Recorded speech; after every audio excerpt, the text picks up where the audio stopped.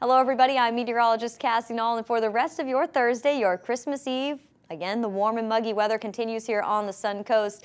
The nastier weather for travel plans is actually to the north of us, anywhere from New Orleans up through Atlanta, and actually as far north and east as Washington, D.C. and Baltimore. That's why where this afternoon not only heavy rain, but also potential for strong to severe storms continues. So heads up if you're traveling to the north of the Sunshine State. Now again, here on the Suncoast, despite the clouds that we have around, again, we're in that very warm and muggy air mass. We've got those breezy south to southeasterly winds, and we are expecting our high temperatures this afternoon to tie or break records around the Suncoast, with highs forecast to reach the middle and upper 80s. Those are temperatures we would more likely be seeing in early October than late December. Then tonight, our lows will be maybe a degree or so cooler than they've been the last couple of mornings, but still almost 20 degrees above average. We'll be falling down into the upper 60s to around that 70-degree mark.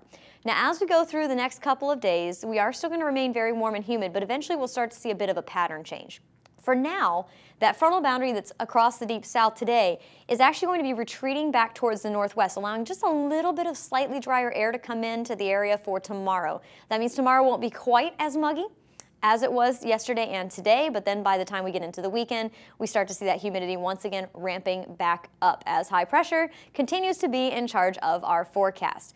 That means that our record highs are in jeopardy today, tomorrow, and Saturday too. We very likely will see the warmest Christmas day on record tomorrow on the Suncoast. Finally seeing those temperatures start to abate just a little bit as we go into the early parts of next week, with the next frontal boundary set to arrive into the state by mid to late next week. Looks like we'll have to wait till next year to see some cooler temperatures here on the Suncoast.